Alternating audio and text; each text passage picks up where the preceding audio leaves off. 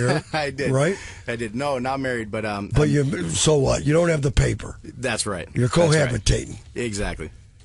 And she's from there, Honeywell Falls. Actually from the Grease area, but we searched the school systems and well, you got really a package already. Oh yeah. How old's the kid?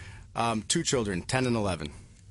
Look at you living in sin. I know. Not bad, huh? Yeah, you don't need that thing. Right. 2 kids and you're good parents. You even found a place with the school. Honeywell Falls, no jiving. I have mentioned this. In earlier part of my career, to put a little extra cake into the poker fund, I would DJ school dances. And I checked out a lot of schools. Honeywell Falls were really good kids.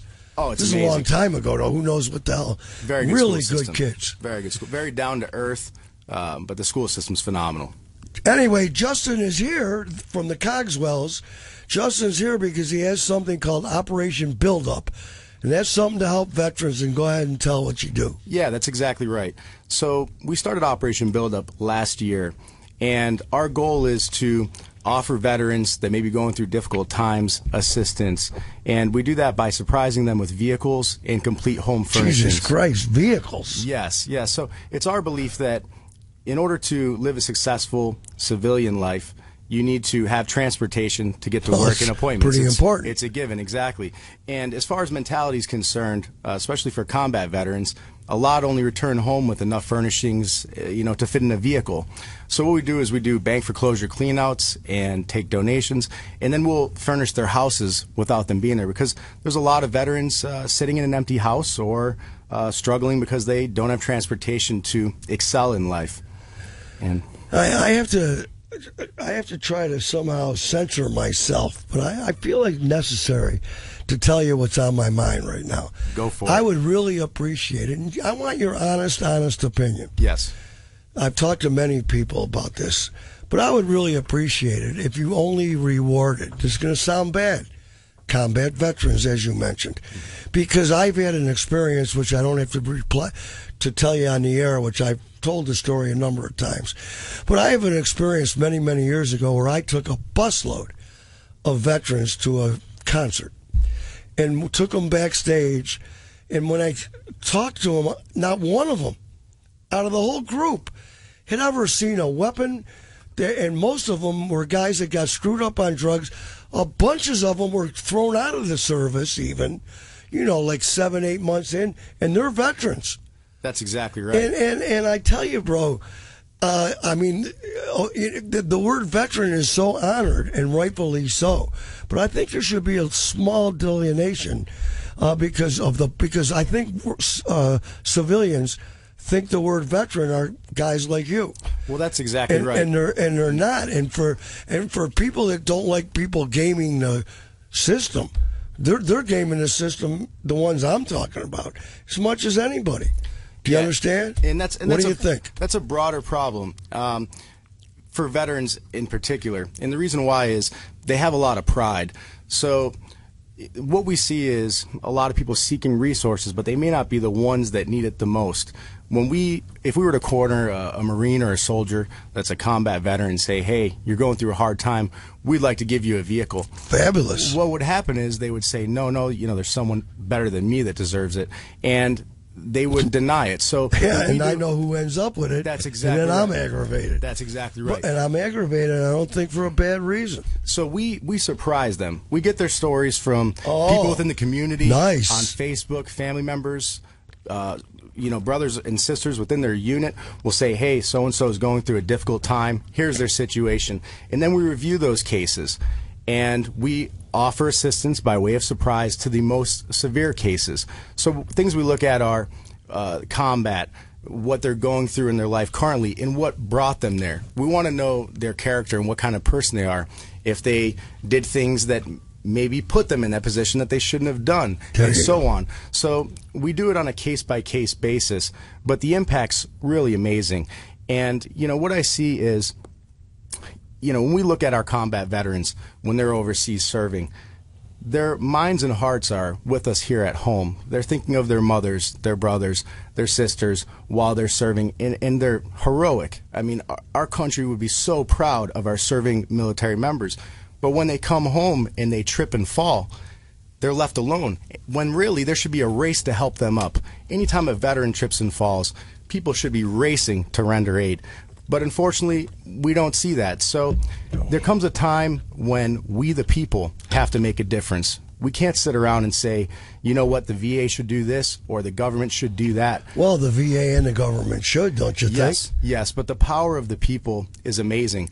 So that's what our organization is. It's grassroots. So can you tell me how this even happened? Yeah, I saw a Craigslist ad last year. I'd gone through a similar situation when I got home from the Marines, and a vehicle broke down. We ended up getting evicted, and it caused a whole tidal wind of issues. Last year, I saw a posting on Craigslist from a combat veteran that had returned home. His wife had gotten on these drugs that these kids are all doing nowadays, and it was a bad situation. He asked her to leave, and he took care of the 2 kids, and he was bringing them to school and appointments and working. And then the motor blew in his vehicle. He put out a please help ad on Craigslist. I figured there's so much noise out there. Let me call him and find out if he's real first. Wait, you're confusing me because I thought at this point in the story you're broke. Yeah. So that was the experience that I had gone through. So when I saw the Craigslist ad, I related to it. When I spoke to this veteran, I realized that he was in a bad situation and he needed a vehicle. So I purchased a vehicle the next day. I didn't tell him that I purchased it. Out of your pocket? Yes. We do most of this out of pocket. We're a 501c3, but donations are almost slim to none. Well, a nice organization like this, you'd think you could have a nice benefit somewhere, have a fundraiser. Yeah, so actually we're in the process of that now. We're trying to raffle off a vehicle that we took in. It's a Cadillac on our website, operationbuildup.com. Operationbuildup.com. Yep, so we're trying different You can even tactics. just take donations there. Yes, we can take donations. We're also raffling off a Cadillac with very low miles, very nice vehicle. On September 10th, we're going to draw it live. But, you know, when I spoke to this veteran, I went and bought a car the next day. I didn't tell him that I purchased the vehicle because I'm not a mechanic. I worked on this vehicle for the next week and a half, in his honor, and I was excited when it was done and it actually worked. He still didn't know he was getting it, right? He had no idea. So I called his phone number, and his phone number was disconnected.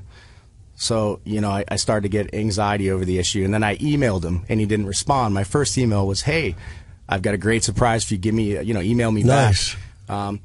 But he didn't respond, so we fast forward 3 weeks later and 100 emails later, and I'm emailing him saying, look, here's a picture of the title, here's my address, here's a picture of the car, please come get it. And I never heard from this veteran again. Never? Never. And that caused anxiety that would. for me as a veteran. I was close to, putting flyers up around the neighborhood in that area to try and find him. You knew where he was? Yes, he was out of Canandaigua. Yes. Oh, right around here? Yes. This guy. So, we serve all of New York State, but we're based out of Huntington Falls. We've surprised veterans from Buffalo to Syracuse up to this point. OperationBuildup.com. Go ahead. You got it. So, we're steadfast in our mission to give veterans the assistance they need in their darkest hour, because a small sign of love, we like to say a speck of light can illuminate the darkest places. If a veteran's in a dark place or going through a difficult time and you surprise them with a vehicle or home furnishings, it does more for their mentality than you would expect. It basically gives them a second wind. It tells them, look, we still got your 6. We're right here. Your unit might be in other states, but we have veterans right here that will care about you exactly the same as your original unit did. Well, you're doing you're one of those guys Jesus is smiling at. OperationBuildup.com, Brother Justin Cogswell. I mean, are you doing this alone, or you keep saying we, but I got a hunch it's you. We have a team that we've put together. Right now I'm working out of my home garage, but we did acquire an aircraft hangar in Bloomfield that's under construction. So once we're able to segment into that in the next few weeks, we'll be able to really incorporate the team and collaborate and allow volunteers in. We're limited as to how many volunteers we can have at this point just because it's at the house. Do you work at all with the VOC? Yes, we do. Alec Andrus actually sits on our board of directors that we formed. So we have contacts there that are front seat. And, one of the most important things is within the veteran community, we see a lot of clicks and cliches. Vietnam veterans nonprofits, female veterans nonprofits, African American veterans nonprofits. We're really breaking down the barriers. We help all veterans. It doesn't matter if you're an Operation Iraqi Freedom veteran or if you are a Korean War veteran going through a difficult time. We surprised a Vietnam veteran with a vehicle about a month ago. He was so surprised that a group of young veterans had given him a vehicle. Really? In his darkest hour, this many years later. And, we would charge our nation's enemies with any of you veterans. We've all done the same thing. We have a lot of similarities in common. So our mission is to streamline the process. As soon as we find out that a veteran needs aid, we review the story, we do due diligence on the veteran, and we are going right towards a delivery and the surprise at that point in time. No hesitation. Deanna's husband, what? So that's fantastic. Deanna's husband, David Bellavia, has a book and a movie coming out about his service. And that other thing we can't talk about. I can't talk about it. But Justin Cogswell of OperationBuildup.com, this is something that you can sleep well with, my brother. Yeah, it's phenomenal. You make me look like a dirtbag. No. I mean, none of my guys ever. None of. I'm. For that whole generation. There's so many cats like this kid. Now, well, I think the whole mentality changed, though. Back in the Vietnam War, there wasn't as much appreciation as there should have been. No, but still, no matter what you say about whatever you want to say, there were still veterans, and like him. Yet I don't remember one of these things. These things are like he's doing are all over the joint. A lot of people helping Brother Justin. Yes, and like you just mentioned, all those organizations. Absolutely. But, we also want to ignite more leaders. The young veterans from my generation need to step up and take charge. It's coming time.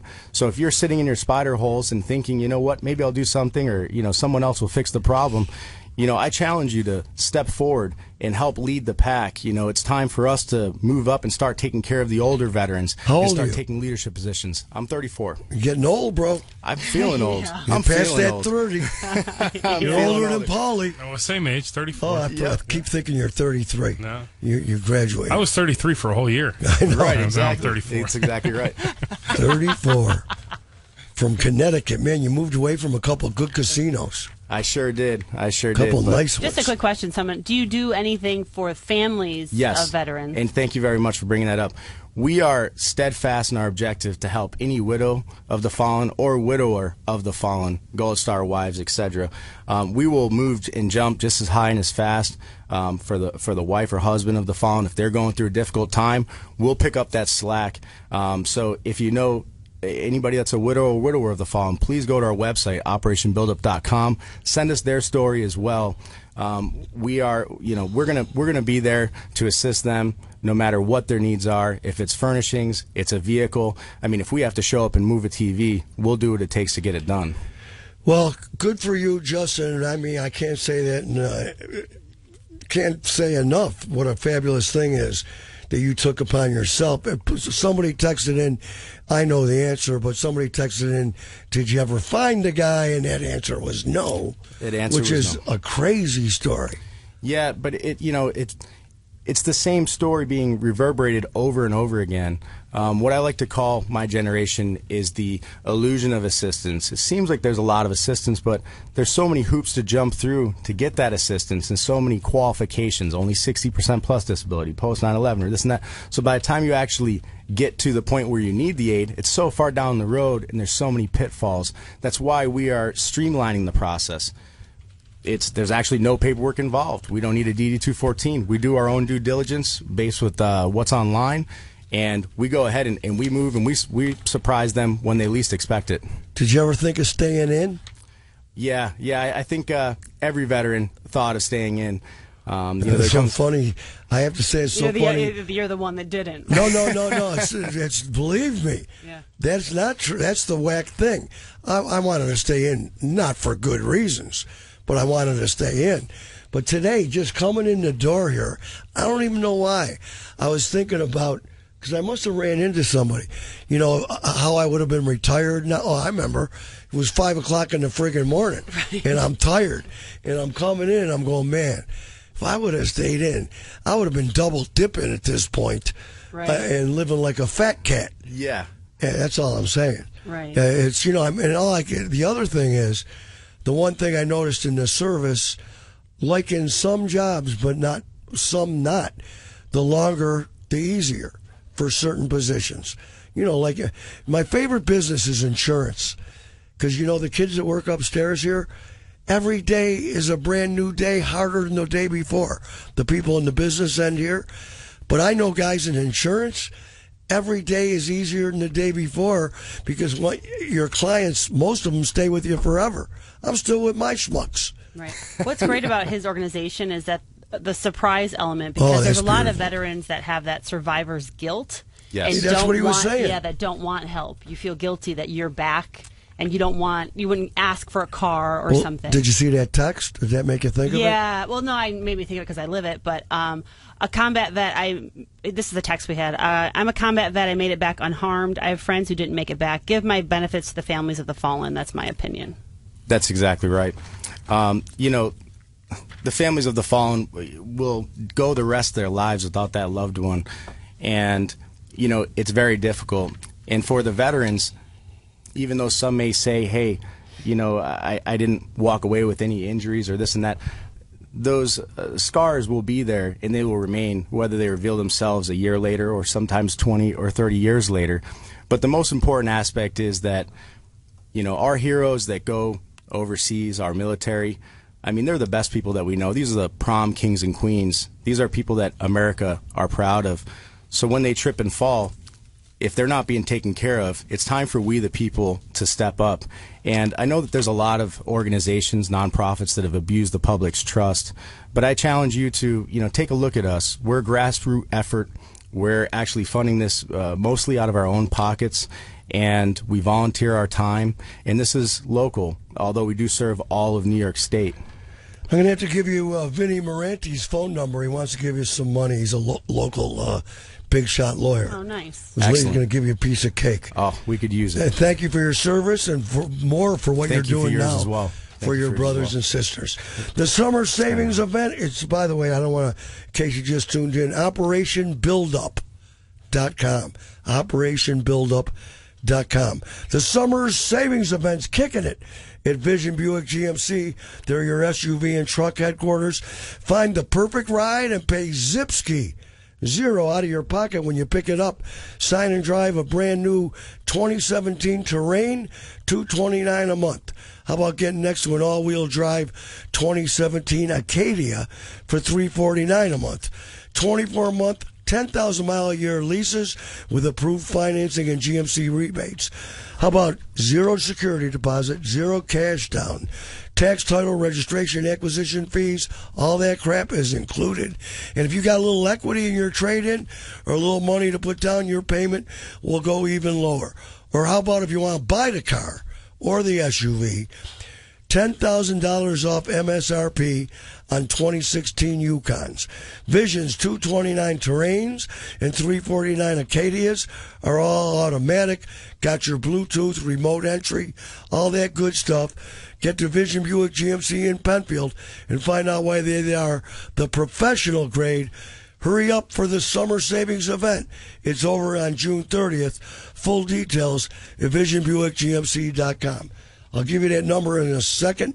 Brother Justin, Katy Perry next. Rochester's Radio 95.1. 24-month, 10,000-mile period leases, 25 cents per mile over. Lessee responsible for repairs, maintenance, excess wear. Offer includes GM incentives and available lease rebates with approved financing through GM Financial. The summer savings event is on now at Vision Buick GMC, your SUV and truck headquarters. You can sign and drive a new 2017 Buick Encore, preferred for just $189 a month. That's $189. Zero security deposit, zero cash down, absolutely nothing due at signing. Tax, title, registration, acquisition fees, everything's included. If you got a little equity in your trade-in or some cash to throw down, your payment will go even lower. Vision's $189 Encores have been completely upgraded. Brand new grille, headlights, rims, and more. Or take advantage of 20% off MSRP when you purchase a brand new loaded 2017 Buick LaCrosse Essence. Navigation, leather interior, heated seats, moonroof, Bluetooth, and more. Experience the new Buick at Vision Buick GMC in Penfield, Rochester's #1 selling Buick dealer based on 2016 sales. The summer savings event offers end June 30th. Full details at VisionBuickGMC.com.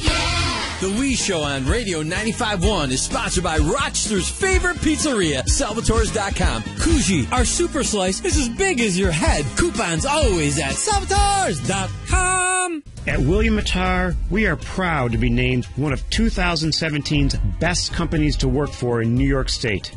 At William Mattar, this award highlights our commitment to our team, which allows us to attract some of the best and the brightest who make a difference in our clients' lives. The firm with the focus. Hurt in a car? Call William Mattar. 444-4444. Main Street, Williamsville. West Main Street, Rochester. For dads and grads, find great Father's Day and graduation gifts at Chi-Lite Country Club. Chi-Lite Country Club offers brand name golf shirts, PGA Pebble Beach, Lone Cypress, and more. 2 shirts for just $25. Chi-Lite Golf Club has gift cards too in any amount.